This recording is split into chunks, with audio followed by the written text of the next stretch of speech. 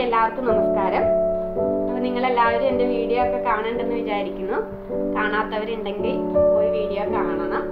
അപ്പോൾ പുതിയ ആളുകൾ ആരെങ്കിലും നമ്മുടെ ചാനലിൽ വീഡിയോ കാണുന്നുണ്ടെങ്കിൽ, സബ്സ്ക്രൈബ് ചെയ്യാത്തവരുണ്ടെങ്കിൽ സബ്സ്ക്രൈബ് ചെയ്യണം, ലൈക്ക് ചെയ്യണം, ഷെയർ ചെയ്യണം. അതിൻ്റെ അടുത്തുള്ളൊരു ബെല്ലൈക്കൺ ഉണ്ട്, അതൊന്ന് പ്രസ് ചെയ്യണം. എന്നാലേ ഞാനിടുന്ന പുതിയ വീഡിയോകൾ നിങ്ങൾക്ക് എല്ലാവർക്കും കിട്ടുള്ളൂ. അപ്പോൾ ഇന്ന് നമ്മൾ ഉണ്ടാക്കാൻ പോകുന്നത് ഉള്ളിത്തീയലാണ് കേട്ടോ. ഉള്ളിത്തീയലിന് വേണ്ടിയിട്ട് ഞാൻ ഒരു 300 ഗ്രാം ചെറിയ ഉള്ളി തൊലിയൊക്കെ കളഞ്ഞ് നന്നായിട്ട് കഴുകി ഇതുപോലെ അരിഞ്ഞു വെച്ചിട്ടുണ്ട്. അതായത് ഞാൻ എന്താ ഇതുപോലെ അരിഞ്ഞിരിക്കുന്നത്. വലിയ ഉള്ളിയൊക്കെ ആണെന്നുണ്ടെങ്കിൽ 2-3 പീസായിട്ട് അരിഞ്ഞിരിക്കുന്നത്. ചെറുതൊക്കെ ആണെങ്കിൽ 2 കഷ്ണമൊക്കെ ആയിട്ട് അരിഞ്ഞാൽ മതി. കാരണം എന്ന് വെച്ചാൽ ഒരുപാട് സ്ലൈസ് ആയിട്ട് അരിഞ്ഞു കഴിഞ്ഞ് കഴിഞ്ഞാൽ ഇത് പെട്ടെന്ന് വാടിപ്പോകും. ഒരുപാടങ്ങ് വാടിക്കഴിഞ്ഞാൽ അത്ര ടേസ്റ്റ് അല്ല, ഇങ്ങനെ ഇതാവില്ല. അപ്പോൾ ഇത്തിരി ഇതായിട്ട് വലുതായിട്ട് കിടക്കാൻ നല്ലത്. അപ്പോൾ അതിന് വേണ്ടിയിട്ട് ഞാൻ ഉള്ളി നന്നായിട്ട് അരിഞ്ഞെടുത്ത് വെച്ചിട്ടുണ്ട്. 300 ഗ്രാം കേട്ടോ. പിന്നെ അതിന് വേണ്ടിയിട്ട് ഒരു അരമുറി തേങ്ങ, കറിവേപ്പില, പിന്നെ ഒരു സ്പൂണ് മുളക് പൊടി, 1.5 സ്പൂണ് മല്ലിപ്പൊടി, ചെറിയ സ്പൂണ് മഞ്ഞൾപ്പൊടി, പിന്നെ ഒരു ചെറിയ, അതായത് ചെറുനാരങ്ങയുടെ വലിപ്പം പോലും വേണ്ട, അതിൻ്റെ പകുതി പുളി ഞാൻ വെള്ളത്തിലിട്ട് വെച്ചിട്ടുണ്ട്. അപ്പോൾ അതും വേണം നമുക്ക്. ഒരുപാട് വേണ്ട, അത് പാകത്തിന് നോക്കിയിട്ട് നമുക്ക് ഒഴിച്ചിടണം. കാരണം ഉള്ളിത്തീയലിന് ഒരുപാട് പുളി വേണ്ട. അപ്പോൾ അതിന് ആവശ്യത്തിനുള്ള ഇത് മതി. പിന്നെ ഉപ്പ്, വെളിച്ചെണ്ണ. അപ്പോൾ നമുക്ക് ഇനി അതിന് വേണ്ടിയിട്ട് ഈ തേങ്ങ ആദ്യം വറുത്തെടുക്കണം. അപ്പോൾ അത് നമുക്ക് ആദ്യം തന്നെ വറുത്തെടുക്കാം. അപ്പോൾ നമ്മളൊരു പാൻ വെച്ച് ചൂടാക്കിയിട്ടുണ്ട്. അപ്പോൾ ഇനി നമുക്ക് അതിനകത്തേക്ക് ഒരു ശകലം വെളിച്ചെണ്ണ ഒഴിച്ച് കൊടുക്കാം. ഒരുപാട് വെളിച്ചെണ്ണ വേണ്ട, കാരണം തേങ്ങ വറുത്തെടുക്കാനോ, തേങ്ങ ഓൾറെഡി ചൂടാകുമ്പോൾ അതിനകത്തുനിന്ന് മെഴുക്ക് കിട്ടും. അപ്പോൾ നമ്മളതൊന്ന് ജസ്റ്റ് ഒരു ഇതിനൊഴിച്ചു എന്നേ ഉള്ളൂ. ഇനി നമുക്ക് അതിനകത്തേക്ക് തേങ്ങ ഇട്ട് കൊടുക്കാം.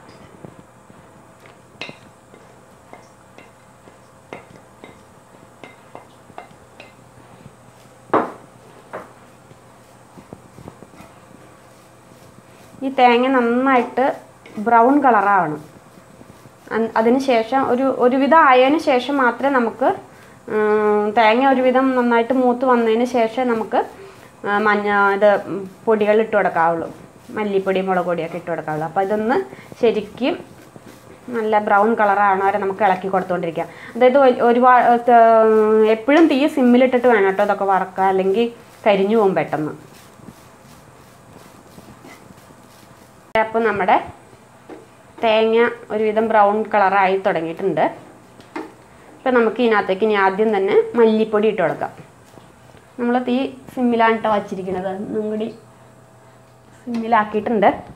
നമുക്ക് ആദ്യം തന്നെ മല്ലിപ്പൊടി ഇട്ട് കൊടുക്കാം.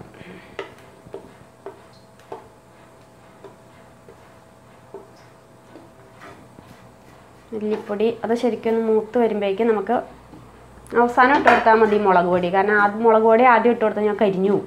അപ്പോൾ ഇതിൻ്റെ പച്ചപ്പ് മണം ഈ മാറിക്കഴിഞ്ഞതിന് ശേഷം നമുക്ക് അവസാനം ഇട്ട് കൊടുക്കാം.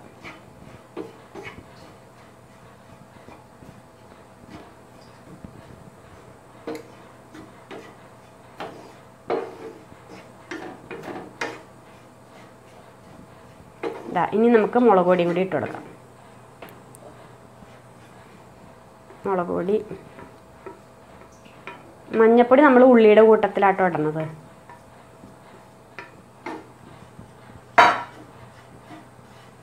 അതുപോലെ തന്നെ നമ്മൾ എടുത്ത് വെച്ചിരുന്ന കറിവേപ്പിലയും കൂടി ഞാൻ ഇട്ട് കൊടുക്കാം.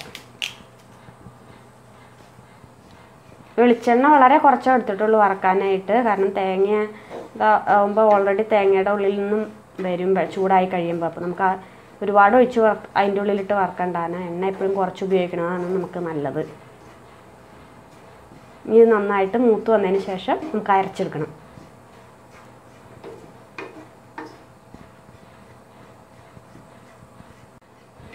അപ്പോൾ നമ്മുടെ തേങ്ങ ഇത് നന്നായിട്ട് വറുത്ത് ബ്രൗൺ കളറായി വന്നിട്ടുണ്ട്.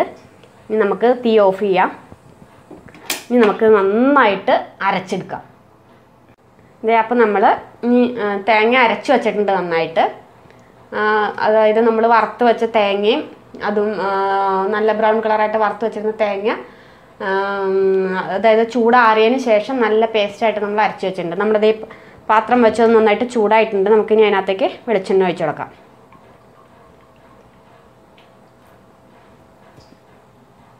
വെളിച്ചെണ്ണ ചൂടായി വന്നതിന് ശേഷം നമുക്ക് കടുക് വറ്റൽമുളകൊക്കെ ഇട്ട് ആദ്യം തന്നെ ഒന്ന് വറവിടാം. അപ്പം നമ്മുടെ എണ്ണ ചൂടായി വന്നിട്ടുണ്ട്. നമുക്കിനി അതിനകത്തേക്ക് കടുക് ഇട്ട് കൊടുക്കാം.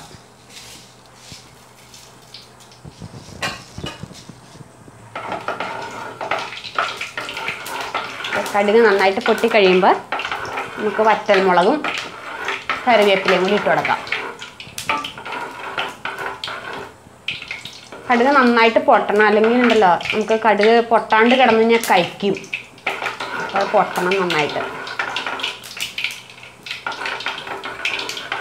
ഇനി നമുക്ക് വറ്റൽമുളക് ഇട്ട് കൊടുക്കാം. അതുപോലെ തന്നെ കറിവേപ്പിലയും നമുക്ക് ഇട്ട് കൊടുക്കാം.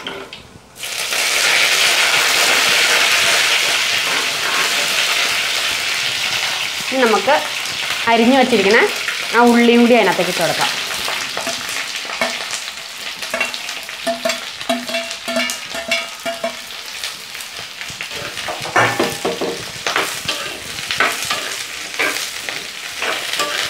ഈ ഉള്ളി ഇതിനകത്ത് കിടന്ന് നന്നായിട്ട് വഴന്നു വന്നതിന് ശേഷം അപ്പോഴേക്ക് നമുക്ക് പെട്ടെന്ന് ഉള്ളി ആവാൻ വേണ്ടിയിട്ട് നമുക്ക് ആദ്യം തന്നെ ഇത്തിരി ഉപ്പിട്ട് കൊടുക്കാം.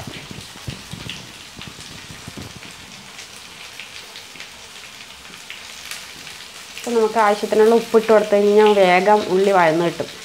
ഈ ഉള്ളിത്തീയലിന് എപ്പോഴും ചെറിയ ഉള്ളി തന്നെ ഉപയോഗിക്കണ്ട. ഉള്ളിത്തീയൽ അല്ലാണ്ട് സവാള ഉപയോഗിച്ച് കഴിഞ്ഞാൽ ഉള്ളിത്തീയലിൻ്റെ ടേസ്റ്റ് കിട്ടില്ല. സവാളയും ഇതൊക്കെ ഉപയോഗിച്ചിട്ട് വേറെ ഇതുപോലെ വയ്ക്കാം. പക്ഷേ എങ്കിലും ഉള്ളിത്തീയലിന് ശരിക്കും ചെറിയ ഉള്ളി തന്നെ ഉപയോഗിച്ചിട്ട് ഉണ്ടാക്കണം, എന്നാലാണ് അതിൻ്റെ ടേസ്റ്റ് കിട്ടുള്ളൂ. നന്നാക്കി എടുക്കാനൊക്കെ ഇത്തിരി ബുദ്ധിമുട്ടുണ്ട്. എന്നാലും നമുക്ക് മഞ്ഞപ്പൊടിയും കൂടി ഇട്ട് കൊടുക്കാം.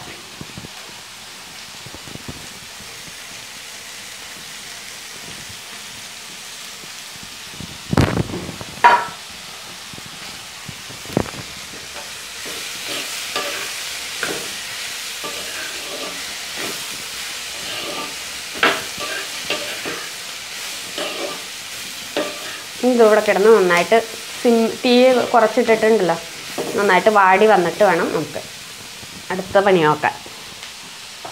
അതായത് നമ്മളിങ്ങനെ അടി പിടിക്കാണ്ട് ഇളക്കിക്കൊണ്ടിരിക്കണം ഇടയ്ക്ക്. ഇത് പെട്ടെന്ന് തന്നെ നമുക്ക് ഉണ്ടാക്കിയെടുക്കാം. ഈ ഉള്ളി നന്നാക്കണ പാട് മാത്രമേ ഉള്ളൂ. അത് ഉള്ളി നന്നാക്കിയെടുക്കുക, അതുപോലെ തേങ്ങ ഇതുപോലെ വറുത്തരച്ച് കഴിഞ്ഞാൽ പെട്ടെന്ന് തന്നെ നമുക്ക് ഉണ്ടാക്കിയെടുക്കാം. ഊണ് കഴിക്കുമ്പോണ്ടല്ലോ ഈ കറി, അതായത് ഉള്ളിത്തീയലും ഇത്തിരി തൈരും ഒരു പപ്പടവും കൂടി ഉണ്ടെങ്കിലുണ്ടല്ലോ ഊണിന് പിന്നെ വേറെ ഒന്നും വേണ്ട. അത്ര നല്ല ടേസ്റ്റായിരുന്നു. നിങ്ങളെ എല്ലാവർക്കും ഈസി ആയിട്ട് പെട്ടെന്ന് ഉണ്ടാക്കിയെടുക്കാൻ പറ്റും. ഇത് ഒരുപാട് വെള്ളത്തിലല്ലാട്ടോ നമ്മൾ ഉണ്ടാക്കണേ. കാരണം ഉള്ളിത്തീയൽ എന്ന് പറയുമ്പോൾ ശരിക്കും അത് കുറുകി നന്നായിട്ട് നല്ല കുറുകിയിരിക്കണം. ഈ ഉള്ളി വെന്ത് കിട്ടേണ്ട സമയം വരെ വെയിറ്റ് ചെയ്താൽ മതി നമുക്ക് ശരിക്കും.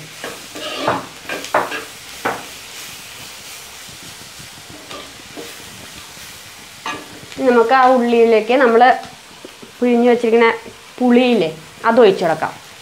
പുളി ഒരു ഇതായിട്ടുണ്ട്. അപ്പോൾ നമുക്ക് അതിനകത്തേക്ക് ആ പുളി അങ്ങോട്ട് ഒഴിച്ചു കൊടുക്കാം. ഒരുപാട് പുളി ഒഴിക്കരുത്, കാരണം ഉള്ളി എടുക്കണതിൻ്റെയൊക്കെ ഇതനുസരിച്ചിട്ട് ഉള്ളിത്തീയലിന് ഒരുപാട് പുളി ആവശ്യമില്ല. അപ്പോൾ നമ്മൾ നോക്കിയിട്ടേ ചെയ്യാവുള്ളൂ.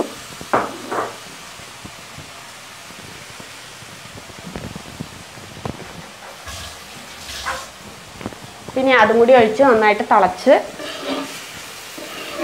വന്നതിന് ശേഷം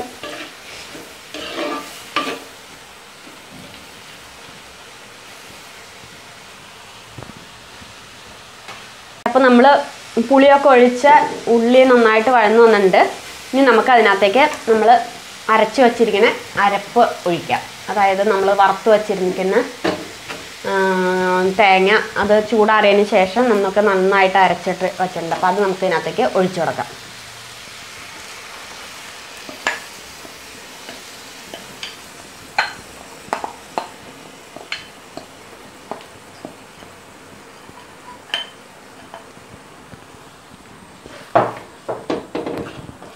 ഇനി ഇത് നന്നായിട്ട് ഇതിനകത്ത് കിടന്ന് തിളയ്ക്കണം. ഇനി ഒരുപാട് വെള്ളം ഒഴിച്ചു കൊടുക്കണ്ടായിട്ട് നല്ല കറക്റ്റ് പാകത്തിന് വന്നേക്കണേ. പിന്നെ ഉള്ളിത്തീയൽ എന്ന് പറയുമ്പോൾ നന്നായിട്ട് കുറുകി നന്നായിട്ടിരിക്കണം. ഇതിങ്ങനെ നന്നായിട്ട് തിളച്ച് വെന്ത് വന്നതിന് ശേഷം ഈ അരപ്പ് നന്നായിട്ട് വേവണം അതിനകത്ത് കിടന്ന്. ഇതിങ്ങനെ ഉണ്ടാക്കിയിരുന്നു കഴിഞ്ഞാൽ 2-3 ദിവസം അങ്ങോട്ട് ഇരുന്നോളൂ കേട്ടോ, കേടാവാതെ ഇരുന്നോളും ഉള്ളിക്കറി. നമ്മൾ കാരണം വേറെ ഇത് ഈ അരപ്പിനകത്ത് കിടന്ന് തിളച്ച് നല്ലതായിട്ട് വരട്ടെ. അപ്പോൾ അതവിടെ കിടന്ന് തിളക്കട്ടെ. നമ്മുടെ ഉള്ളിത്തേൽ റെഡിയായി വന്നിട്ടുണ്ട്. നന്നായിട്ട് വെള്ളമൊക്കെ വറ്റി കുറുകി, കാരണം ഒരുപാട് വെള്ളത്തിൽ പറ്റില്ല എന്ന് ഞാൻ പറഞ്ഞില്ലേ, വെള്ളം ഇതുപോലെ പാടുള്ളൂ. ഇനിയിപ്പോൾ നമുക്കിത് ഒന്നാമത് ഈ മൺപാത്രത്തിലായതുകൊണ്ട് ഇത് ഇരിക്കും തോറും വെള്ളം നന്നായിട്ട് വറ്റിക്കൊണ്ടിരിക്കുന്നത്. ഇപ്പോൾ ഇതുപോലെ ആയിട്ടുണ്ട്. ഇപ്പോൾ ഈ ഉള്ളിത്തീയലിൻ്റെ കൂട്ടത്തിൽ ഇപ്പോൾ ഈ കയ്പ്പൊക്കെ ഇഷ്ടമുള്ളവർക്കാണെങ്കിൽ നമുക്ക് പാവയ്ക്ക കൊണ്ട് തീയൽ ഉണ്ടാക്കാം. അതുപോലെ തന്നെ ഏത്തക്കായ കൊണ്ട് കായ അരിഞ്ഞ അതുകൊണ്ട് കായയും ഇടാം ഇതിനകത്ത്. അതുപോലെ വഴുതനങ്ങ ഇടാം. അങ്ങനെ ഒരുപാട് ഐറ്റംസ് ഉണ്ടാക്കാം കേട്ടോ, തീയലായിട്ട് വയ്ക്കാം. ഇത് ശരിക്കും ചെറിയ ഉള്ളി മാത്രം ഉപയോഗിച്ചിട്ട് ഉണ്ടാക്കിയതാണ്. അപ്പോൾ നമുക്കിനി തീ ഓഫ് ചെയ്യാം.